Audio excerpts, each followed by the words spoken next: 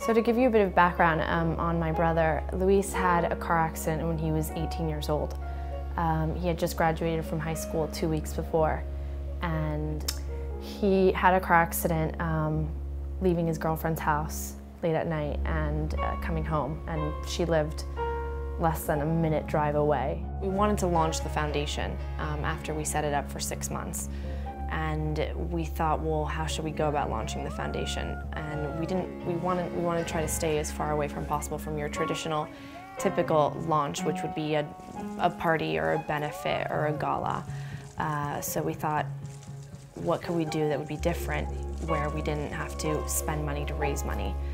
And we thought, well, it's called the Walkabout Foundation, and it's all about walking. Why don't we go on a long walk and get people to sponsor us?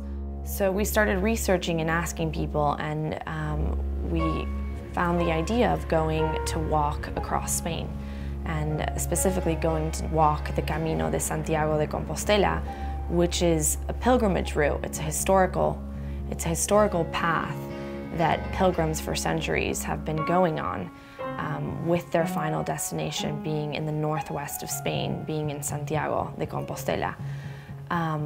And we started looking into it, and we thought, well, this is perfect. This makes complete sense. This is a great idea. It was the most unbelievable journey of my life, and I think I can speak on behalf of my family and on behalf of Luis and say it was the most unbelievable journey of his life and their life.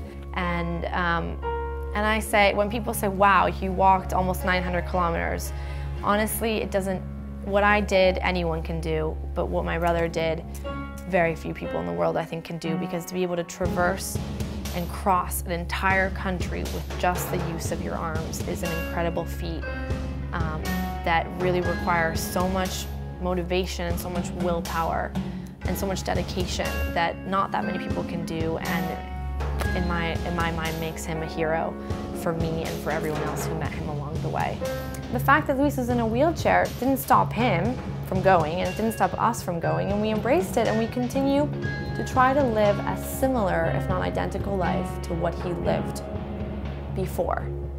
But that doesn't mean that we take away from the urgency of needing to find a cure, because you can live a rich and fulfilled and great life in a wheelchair. The urgency for finding a cure is so huge and is still so prevalent that that's half the reason we set up this foundation, is that there is a cure that's out there. It's no longer a matter of if there's a cure, but when there's a cure.